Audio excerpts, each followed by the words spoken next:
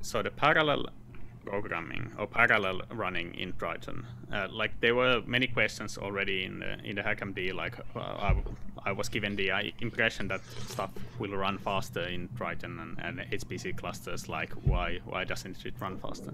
And the answer is usually like you need to reserve the resources what your code will use, and you need to know what your code can use, and then it will run faster. So when we talk about parallel running, like this kind of like a parallel running where we have multiple CPUs or multiple workers, there's basically two ways. There are two different paradigms. There's like this shared memory paradigm, which means that basically you get a computer, like let's say your laptop. The laptop has 4 CPUs or maybe 6 CPUs or 8 CPUs nowadays. It's all in the same system. So you're in one system and they share the same memory. So they're in a shared memory system. So they share the same same physical layout, physical machine. They're all there. And you can run programs so that they utilize the multiple CPUs in your laptop. Let's say, for example, the Zoom that we are talking into right now, it is probably using multiple CPUs to do like different things at the same time. Mm-hmm. And this is nowadays really common for all kinds of computations. So when you're running, let's say MATLAB, when you're running R, when you're running Python, when you're like doing all kinds of stuff, underneath it all, the program will recognize how many CPUs you have, and it will try to utilize all of them. It will try to usually run with all of the CPUs. Mm-hmm. And like sometimes if you're running some simulation and you notice that your laptop fans start rolling, or like you get this kind of feeling, you know that okay, it's now most likely utilizing all of the resources available in the system. And it does it usually without like even you noticing it. But it's noticeable by the programmer. So the user may not notice, but these are all written exactly with the programmer saying, okay, here's how you can divide this. And there are many ways of doing this. So most commons are like multi-threaded or multi-processing. So basically it means that like let's say you start in MATLAB, you might start a parallel pool, so multiple workers work together, or in Python you might use Python multiprocessing, or in R you might use the parallel package or the futures package or something like that. Or you might use multi-threading, for example, like if you're using NumPy, like in Python, underneath there's these libraries, so linear algebra libraries, mm-hmm. and stuff like that, and those have been written in a way that they can utilize multiple CPUs to do the like matrix inversions and matrix calculations and stuff like that. For example, NumPy can use these multiple processors, and this is implemented in the C level in there. And important here is to know that, like, okay, you're asking for multiple CPUs, you're asking for multiple processors on the same machine. So you're asking, when you're running programs such as these, you're asking for multiple CPUs. There's in Slurm, there's 2 of these different requests. There's multiple CPUs and there's multiple tasks. And the task is related to the other paradigm. Like the shared memory, you ask for multiple CPUs. But then there's this MPI or message passing interface paradigm. And this is used for like these supercomputers. Like when you want to run thousands of computers at the same time, they need to be able to communicate to each other. Like what is they usually, like, let's say you have a physics program and then you split the program into smaller pieces, and each piece is given to a separate processors and then or separate tasks, and each of these communicate with each other to solve the bigger problem. So in this case they use this MPI or this message passing interface to like do the communication from node to node, from task to task, and this is like the massively parallel stuff. But this is like not something you usually, like, you need to actually, the program does need to support it. Like this is not something that is like supported everywhere. Like compared to the shared memory thing, this is something that the program needs to say at its manual page basically that MPI is working. Otherwise, it's not going to work with this. Right. So it needs to be said on the tin that like this is MPI, like MPI working program. You can work with this with MPI.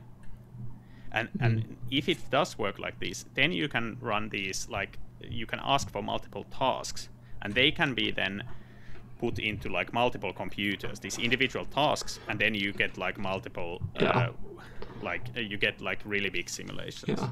I guess, like it says here, for example, 10 or 20 years ago, computers were not so powerful, so you had to use more MPI in order to use 10 or 100 nodes to do something. But now there's a larger percentage of work which can possibly fit on one node with 10 or 20 CPUs. So, like, that's enough for most people. Yeah. So, how do you actually like then call these, or how do you do these? Like, and should you do this? Like, that's a good question. So like, should you make it yourself? Yeah, like make certain, like when you're running these, make certain that you actually, like the program knows what you're trying to, like how many CPUs you're trying to use and stuff like that. Because like if your program doesn't know about like that it's supposed to use multiple CPUs, or if it assumes that it can use multiple CPUs when it's not been reserved multiple CPUs, you might get into trouble. Yeah. And SKF is the best tool of monitoring this kind of behavior. Like a common thing that might happen is someone uses, say, R or Python multiprocessing or Paralib, and they run it and say, okay, let's give the program 4 CPUs. And then the program starts running on a node and says, oh, I'm here on this node with 20 CPUs, so let's run 20 things at once.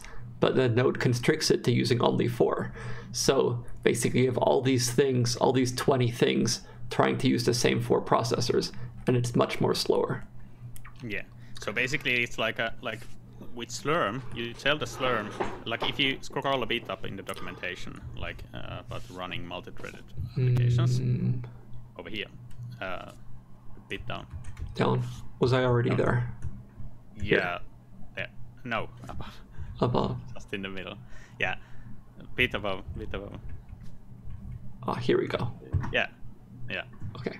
Then, like, you need to think. There's 2 things here happening. So first, the program needs to know how many processors it needs to use or wants to use, and then you need to reserve from the Slurm NPUs for the program. So these 2 need to match. So basically, it's like like if you are on a Ferrari on a normal city street, you can't go above the speed limit, even though like you have the power there.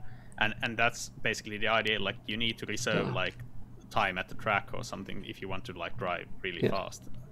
And if you ever And if you ever make your own program that can use multiple things, do everyone a favor and in the documentation, in the README, wherever, write down this is how it uses multiple CPUs and this is how it's configured.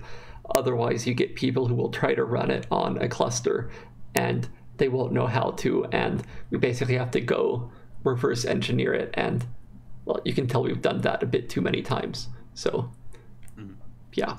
Yeah, but for these shared memory programs, it's as simple like getting multiple CPUs. Like we already had it in the example that you basically say the CPUs per task, and then you just say how many CPUs you want, and then you get those CPUs. But of course it doesn't mean that the code actually uses those. So you need to use the SF to monitor whether it actually utilizes the CPUs. But basically the reserving part is very easy. It's just specify the CPUs per task. Yeah. In some cases, like in most cases, you just want to specify some like hard limit for the memory, like for the whole program. But in some cases, you might have this kind of like increasing the number of CPUs might increase the memory requirement. So let's say if you start separate processes or something like that. So in those cases, it might be useful to use this memory per core memory requirement. But usually you want to just set this memory requirement. So basically adding one line, this CPUs per task, into your program allows it to use multiple CPUs. Then whether it uses them, that depends on the program. There are, like in the documentation, there's many examples of like how to run Python programs in parallel, how to run MATLAB programs in parallel, how to run R programs in parallel, like with this flag. But you need to check that documentation for your specific program. And we're at about half our time now, so should we go to some demos? Yeah, let's do, for example, this very simple OpenMP program. Okay, so OpenMP is this kind of a standard where you can, like, if you're coding like C program or something like that, you can use OpenMP to do like a for loop in parallel or something like that. So here's in the it's also in the examples repository. Okay. Or you can just run the command. So this is in HPC examples master.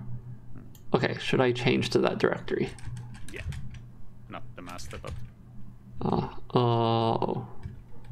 that is the OpenMP. Okay, so here I am. Yeah. So and then if you run the module load CCC. Will this work on other sites? Hopefully, should work. Okay. Might be a different CCC then. Yeah. So there you can see, like usually when you run these OpenMP programs, you want to set this proc bind true in your script as well. What does this do? So basically, this program runs, well, it just says hello world for multiple CPUs. So in this case, it runs on 4 CPUs for 5 minutes, and it just prints the different threads. Should I run it like this or like? Run it like that. I guess we can run it like this. Yeah. Okay. But if you run it with srun, you can like see it like that. Okay. And if you run it with like a Slurm script, you see below, like you just add this one line. It's like one line for the OMP proc bind. If your code is OpenMP, like it depends on the code, which do you need to set this environment variable. But the CPUs per task, that's the important part. Add this one line, you get 4 CPUs. Yeah. There is a question in the chat that like the maximum number of CPUs, is it 40? And usually, yes, like it's the actual maximum number of cores in the computer. So the biggest computers we have usually is like we have 2 sockets, so 2 physical like CPUs, and those have like 20 cores each. Yeah. So we get like 40 CPUs per node. So that is the actual limit you can get if you're using this memory paradigm. So the amount of physical CPUs on the machine. Okay, so now what should we do as the next example? Maybe it would be But there's, I think we could. Well, maybe we could. Should we look down toward exercises or something? I think in our limited time. Yeah, so I think we question. Might just go to the. Yeah. So what in this course we're not learning how to make your own multiprocessing or threaded programs. While it's not the most complicated thing in some models, it's more than we can possibly cover in this course. So we're assuming that you have such a thing and you can run it. Okay. So MPI. Yeah, like it's a whole kind of worms. Like it depends really on the program. How do you do it? Yeah. So for the MPI part, like if your code supports shared memory, if your program supports shared memory things, use the memory CPUs per task. That's all you need. You don't need to think about CPUs per node. Sorry, CPUs per task. You don't need to think about like anything else. If you are using MPI code, you need to, instead of using the CPUs per task, you use the number of tasks. So if you're using MPI code, you're usually using some physics code or something like that, and you typically load some MPI library. Like we have like these MPI libraries, they need to be installed by us because they are very like finicky and they need to be optimized for the networking infrastructure so that the communication between the nodes is as fast as possible. Yeah. And how do you usually work with them is that you load the module, you compile whatever code you have. So if Richard, you want to do the example over there. So this one? Yes. So there's like the OpenMPI example over there. If you run the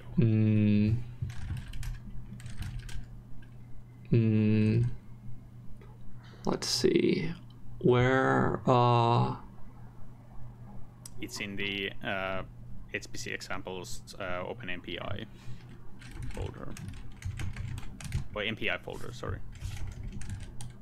Okay. Hello MPI. Yes. Okay, so let's load some modules. This is already loaded. This needs loading. Yeah, and usually you let's say you have MPI code that you don't need that. I don't need this. Okay. But below there you can see the, let's say, compile the C version of the MPI program. Yeah. Okay. So with MPI, usually you need to compile programs, you need to do stuff like for the specific MPI version that you have. Like you need to have the specific version of MPI for the code to work. So whenever you're running the code, you need to load the same MPI version that you have. And the MPI is much more complicated than normal like shared process. Shared memory like parallelism to code usually, but you can of course like then run with hundreds of computers. So here we see that we got well, they ended up in the same computer, but we got 4 of these processes running 4 tasks. They're independent tasks and they communicate with each other through the MPI. And this is how, like, if you're using MPI, then use the N tasks. If you're using like shared memory, use the CPUs per task. And don't mix, like if you can mix and match them if you're using these so-called hybrid codes, but those are specialized stuff, and you like if you don't know what they are, then I wouldn't recommend mixing and matching them. Yeah. So if you so this one, like if with MPI you can scale up to hundreds of nodes or something like that. Like in our cluster, it's the limit is, I can't remember how many nodes it currently is, but in theory, like in let's say CSC, you can use hundreds of nodes. Yeah. So it's like we're talking about thousands of CPUs, but it's only when you have this kind of MPI enabled code that can scale to these lengths. Yeah. Okay. In the examples, there's like the first, like if you look at the first example in the exercises, that is very good exercise. So what is the difference between what is the difference between these 4 lines? So srun, CPUs per task.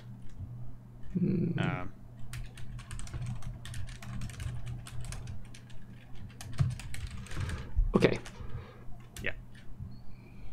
So we see it printed it once. Yeah. So what it means that it runs, like in this case, we run the command hostname and we give the command access to 4 CPUs. So this is the shared memory situation. Yeah. Then what happens if we put the N tasks?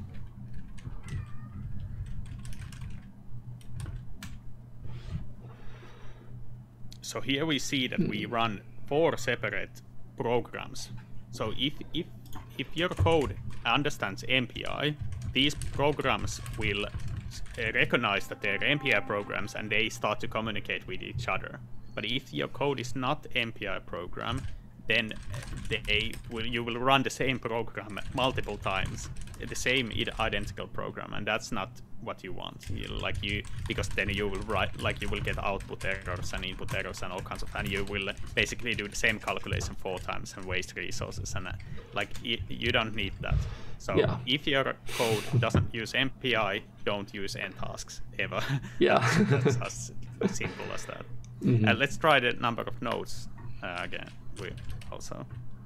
So if you're running MPI tasks, you can specify also, you can get multiple nodes as well.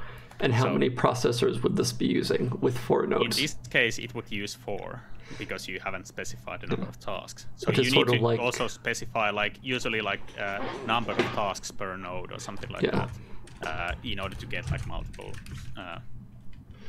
Is there a task per node? N tasks per node. But these are if you're using MPI programs, that's too many. You can do, But yeah, this is if you're running MPI programs, these are something that you need to worry. If you're not, then don't worry about this. And we should emphasize this is really not the good case here. You would prefer all the tasks to run on the same node because communication will be as fast as possible. Yes. So first you have to scale to one node, then start going to other nodes. But really, few people these days make it that far because it's not necessary. Okay, here we go. So we see now it ran 8 times on 4 different nodes, twice per node. And our time for parallel is almost up. Yes. So what's the summary here? Yeah, I'd say there's few things that you need to I would emphasize. So after this we can talk about array jobs, and for vast majority of cases the array jobs are better option than actually using parallel. Parallel sounds fancy. It sounds really nice that you have so as an example, you can, if you go, let's say we're going to a cottage somewhere and we want to take stuff with us there, we can take a really fancy Tesla and put that up to a brim of stuff, so much that we can't even bring our stuff with us. So we have to drive a fast Tesla to the cottage, just drop our stuff there, go back to our home, take more stuff and take that to the cottage as well. So we have to do 2 rounds with a really fast car. Or you can get a really 2 cars that are not as fancy, but you can fill those up and then you can drive the 2 cars and do everything in one go. So basically sometimes the speed isn't everything. It's about how much you can bring with you. Maybe the analogy isn't that clear, but basically sometimes it's not worth optimizing the speed. It's more important to optimize the throughput, how many jobs you can do. And in that case, usually with parallelization you have this kind of limits of how fast you can do stuff and how much you can parallelize stuff. And usually it's not worth the effort of doing too much parallelization. Of course, in some cases you have big problems that can't be run on a single machine, or they take too long. In those cases, parallelization is the only option.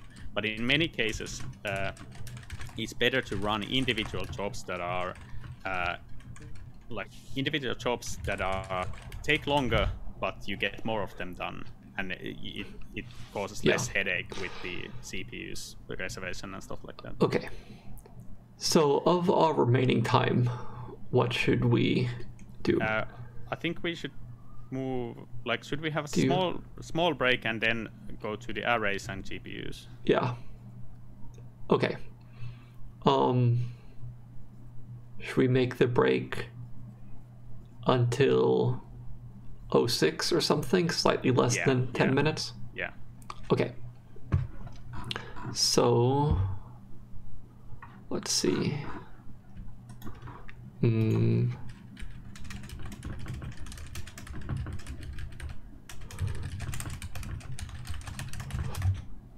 Okay. Yeah, and you can use this time to mess with some of these examples more. And if you're doing these kinds of things, it's okay to come to our garage and ask us for advice before you start too much, because really, maybe it's better to have someone help you get started rather than try to understand everything, because there's so many traps. Yes. Yeah. Yeah, I highly recommend joining the garage when you think you need to do something in parallel. Yeah. Okay, so see you in a bit.